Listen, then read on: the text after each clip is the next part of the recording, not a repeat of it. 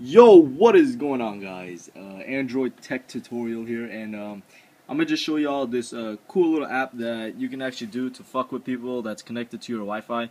And at first I thought it didn't work, but it actually does if you use it like correctly.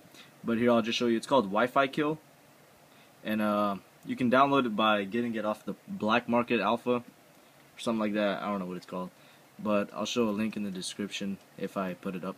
Anyways, what you do is you open it, you get the newest version, you click the play button, and what it does, it links everything that's connected. So there's a computer, the Asus, there's a PS3, I don't know what that is, that's the TV downstairs.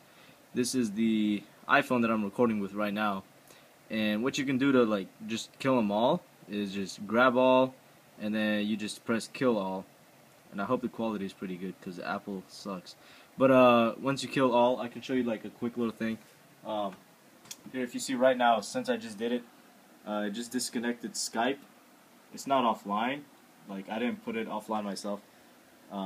It just goes offline itself right when you kill all the internet connections. So as you can see, it's offline. And if I try to go to like a website or anything, it's not really going to go there.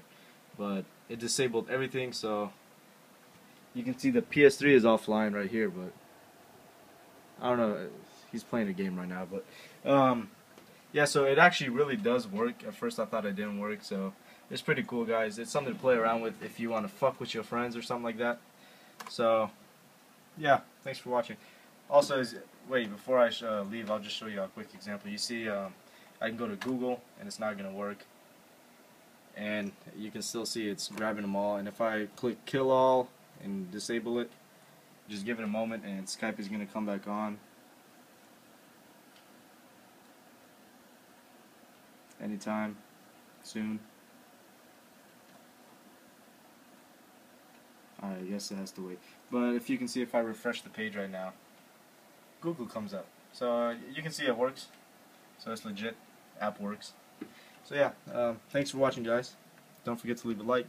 Peace.